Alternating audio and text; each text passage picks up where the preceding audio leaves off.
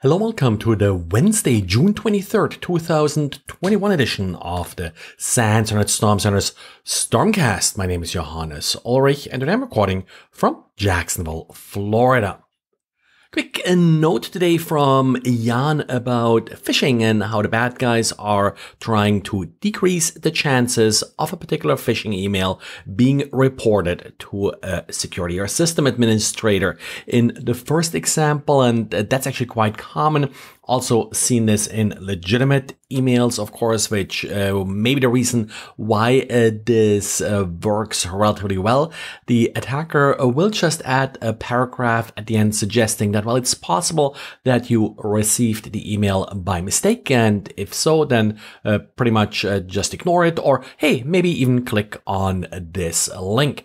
So a victim that doesn't recognize the charge and doesn't necessarily believe a refund is necessary will more likely believe that this email was just a simple mistake and ignore it. Now, another phishing email that Jan came across, and that one was actually written in Hungarian, just added a simple sentence. Hey, your system administrator told you not to report abuse. Pretty simple statement, and of course that's one I don't really believe will make a big difference, but who knows, maybe the bad guys have figured out here something that I'm not aware of. Jan is spending quite a bit of time with phishing emails, and of course typically the ones that work are the ones that use well-known, respected and trusted cloud services to host their phishing campaigns, and then also the ones that will include, for example, logos and other identifiers for the targeted company. And Sonatype ran into 6 different PyPi libraries that are likely trying to impersonate the quite popular Madlib package. These libraries are more or less typos around Madlib, like Meratlib and Platlib and the like, but also, well, for example, LearningLib, which of course may hint at some machine learning library that's being impersonated here. What they all have in common is that they were authored by the same handle, netdoc123, and they do include Cryptominers. So the goal here is for the victim to include these typo libraries instead of the legitimate ones, and then mine crypto coins on the bad guy's behalf. Of course, a technique that we have seen a number of times before. And then we have an interesting vulnerability that was patched in Dovecot. Dovecot is an IMAP implementation, probably the most popular one out there, and it suffers from a weakness in its starttls implementation.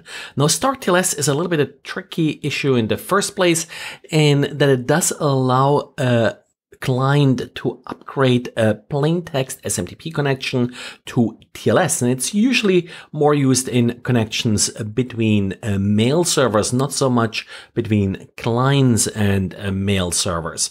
But the problem here is that even after the TLS connection was established, it is possible for an attacker that has a machine in the middle position to actually inject a content into the connection, and with that to redirect credentials or even redirect emails to the attacker. So this is certainly something that you do want to patch, and patches are available for major Linux distributions that ship with Dovecot.